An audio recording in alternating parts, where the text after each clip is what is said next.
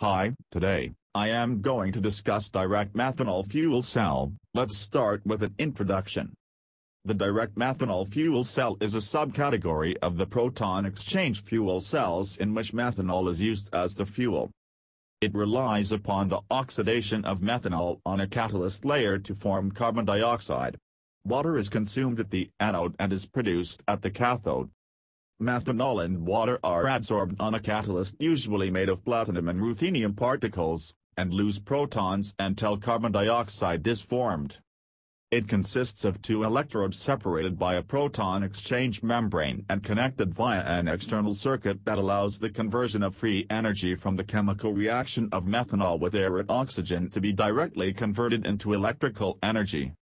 Principle: when providing current, methanol is electrochemically oxidized at the anode electrocatalyst to produce electrons that travel through the external circuit to the cathode electrocatalyst where they are consumed together with oxygen in a reduction reaction.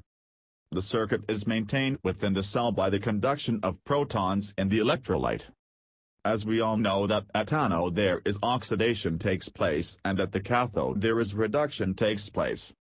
The conducting ions in this cell are hydrogen ions, simply we can say H+ ions.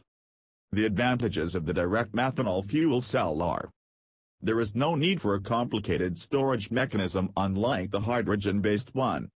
It does not require a balance of plant as the liquid fuel can provide both humidification and cooling. It can produce a small amount of power over a large period of time. They have no noise and thermal signatures and no toxic effluent, etc. The disadvantages of the direct methanol fuel cell are: fuel can cross electrolytes without reacting, reducing efficiency. These cells have low power density.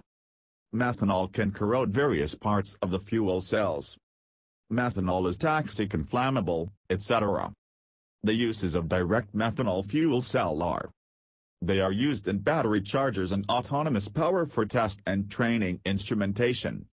They are used in mobile phones, digital cameras, laptops, etc.